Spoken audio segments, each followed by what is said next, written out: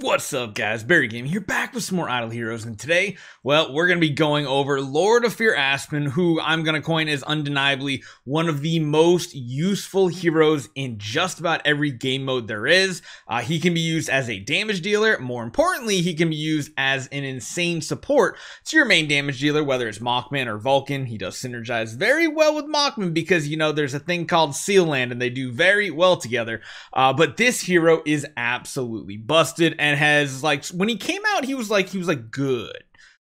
Now though, especially with Void Campaign and all these other game modes that have 4 heroes in the backline, 4 enemies, I should be specific, in the backline, he is absolutely insane. So ours, of course, is completely tricked out. Even have Giant Killer for the upcoming Star Expedition that you guys will see some really cool stuff with. But his basic attack is really, really strong, and I think that's one of the reasons why he is one of the strongest Transcendence heroes, because if you have a really good basic attack in this game, it just makes it so much better because you can use almost any type of artifact on him and still be useful. Basic attack targets the entire back row of enemies, dealing damage and reducing their control immunity by 18% for 3 rounds. Synergizes very well with Starwing Jara attacks as well, with a 75% chance to inflict Fear Abyssal Gaze on them for 2 rounds. Afterwards, increases his own self-crit rate by 24%. That's really awesome. The other parts of the basic, not really that great. The Noble Sublimation is good, though. Additionally, reduces target's damage reduction by 5%. I mean, so you're lowering control immunity, damage reduction. Those just are amazing. Absolutely amazing. And this Fear Abyssal Gaze is his bread and butter. We're going to talk about it a little bit later. His second passive is whenever an enemy dies, increases self-crit damage by 35% with a 100% chance to inflict Fear Gaze on all enemies. This is why he can be a deadly enemy in Void Campaign as well. Of course, there's some other parts of it. When it's triggered, it additionally increases self-crit and reduces the crit of the enemies that are not feared. Now, one thing to remember with Fear Abyssal Gaze, enemies who are affected by it can't use basic attacks and cannot crit. So even if they have an active ability, they cannot crit, which is why he's a dangerous enemy in the Lair campaign in the Force Wars, which is just absolutely insane. His last one, Source of Fear, is very, very, very important, especially for sublimations. Whenever an enemy is inflicted with fear, restore self HP equal to 12% of max HP and 25 energy, and increases self attack by 10% for 3 rounds and control immunity by 7. That's a lot of things that's happening right there. The big one is increasing his own energy. At the end of each round, reduces the energy of all enemies with fear by 50. That is huge. So you prevent them from using actives, and then you lock them down with the fear effect, meaning that they can't use basic attacks. With a 30% chance to reduce an extra 50%. That is amazing. This can increase the duration of the attack buff from 3 to 4 rounds, and most importantly, the Noble Sublimation here, at the end of each round, inflicts energy oscillation. For every 1 energy the target has, it deals additional damage. This is amazing with the draining of the energy, basically 50 guaranteed if they're feared, with an additional 50 at a 30% rate. Now that's not it, because his active ability hits like a truck and does some amazing things as well. Deals 1200% attack damage to a single enemy, prioritizing the target that's across from them in the same position. Most of the time in a lot of game modes, you want to put him against a boss, which is very, very important. Hits him 2 times and inflicts Fear Abyssal Gaze for 3 rounds. After the attack, if the target's HP is lower than 40%, deals 1200% attack damage 2 additional times and restores self HP equal to 1200% or 120% of the damage dealt. This attack has one big characteristic: Demon King's Might. If the attack kills the enemy, it deals an additional 1200% attack damage to all enemies, and then after this attack deals extra damage, it deals extra damage to enemies in the same exact position of him. So those things already sound amazing, but he is one of the best boss killers in the game, which you will see highlighted here this week with Star Expedition. And again, you want to go for them when they're below 40% HP to maximize your damage if you're really pushing progression. Demon's King Might is the important part.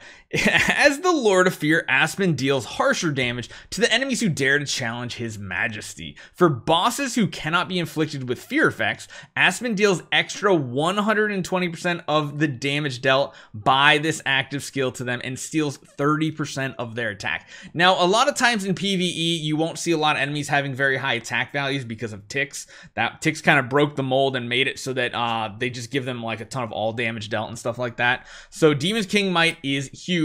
And of course, pure sublimation increases its crit chance by 10%. That's cool. Trigger condition for extra damage is lowered, or rather raised up to 60% HP and lower instead of the 40%. That's pretty big. And lastly, inflicts Fear Abyssal Gaze on all targets if this gets, I think if it kills the target, I think that's what it is, right? But the one thing with the Noble Sublimation is that it doesn't do it to all targets. It seems like it just applies it to all targets in the same row. So like back row and front row. I haven't seen like a transfer back and forth, but this is definitely a hero you want to get like quite a bit of sublimations on, like, because honestly his basic attack, just raising up the chance to get that control immunity, is huge. The active ability, absolutely huge as well. And then let's talk about gearing. So we of course went for the 3-star resonance gear. Just go for a mix right there. There are a couple different ways to run him. Speed attack is always great because if you want him going first, his core can actually buff your main damage dealers. We'll talk about the core in a little bit here. I do personally like crit attack as one of the most. You don't want like one of those skill damage precision or skill damage holy damage like you use on Vulcan or Mockman. That's not the one you want to use for him. Additional crit chance can be nice. Stacking with all of his other abilities, you can get near to 100%. Now, artifact, there's a couple different choices here. Number one, Rui is absolutely amazing on it. Makes him go really fast. An upgraded Rui Scepter at Splendid especially will make it so that you have the highest chance to apply your fear effect.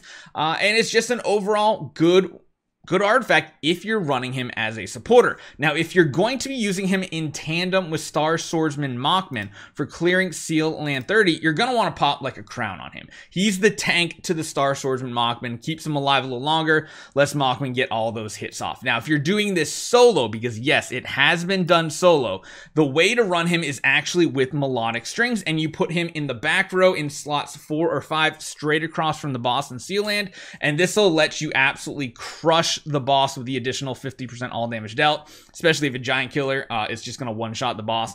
And that's important because the light boss, that light dragon, hits multiple times and can make surviving very, very difficult. So those are the 3 artifacts you're going to be using on him good majority of the time. If you're running like some crazy PvE content, of course, Antler's Cane is always the way to go. Now, there's another thing that he can do with Rui Scepter as well, and that is he can get Purgatory 200. Yes, completely solo. He is an amazing hero. You do have to run something a little bit different, like a like instead of running Control Purify, you need to run like Mark Purify for the waves that you face Amun-Ra. And then you just gotta hope you don't get CC'd. But he has a lot of built-in control immunity, which is good and really, really important. As far as sublimations go, usually I just run him damage reduction, crit. But you know, there is some flexibility. If you're running him super offense, put instead of the damage reduction, go for like precision or something like that. Really, really smart. The tree, of course, I mean, priority number 1 is, for most people as a supporter, is probably the basic right here. After that's the active, and then this branch, and then lastly, if you really want to, you can go crazy with this one here. I mean, this one can be useful too if you think you're going to be killing enemies off pretty quick to apply more Abyssal Gaze. Honestly, I prefer the first one, or the first passive, as one of my most important ones. He does have multiple skins. One of them is an ace skin, really good stats, damage reduction, HP, and attack, but he also has a more offensive skin, which is the one that's harder to get. This one is from Christmas time, attack, control, immunity, but it has 10% additional crit damage, which is absolutely awesome.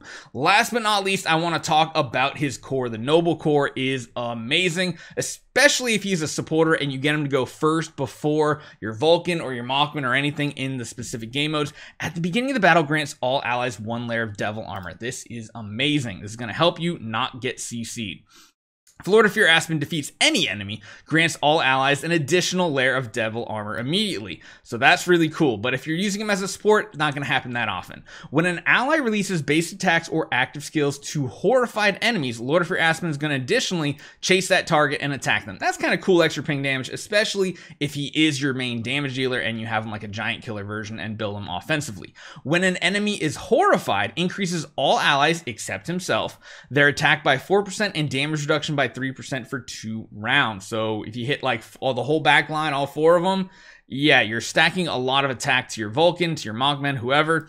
And yeah, the Devil Armor, when a layer of Devil Armor increases control immunity by 15% for 3 rounds, this effect decreases by 5% every round. So you're just constantly applying it. I personally use this in campaign as well. I made sure he went before my Vulcan and my Mogmen. He gave them attack buff, and it was just absolutely devastating. So if you have any other questions, let me know what you want to know about him. He is, again, the most versatile hero. I'd honestly say he's one of the best second or third Transcendence heroes to build, depending on your build order. So definitely keep him in mind. Check out our tier list. We talk about a little bit more in depth where he thrives the most, and I'll see you guys next time.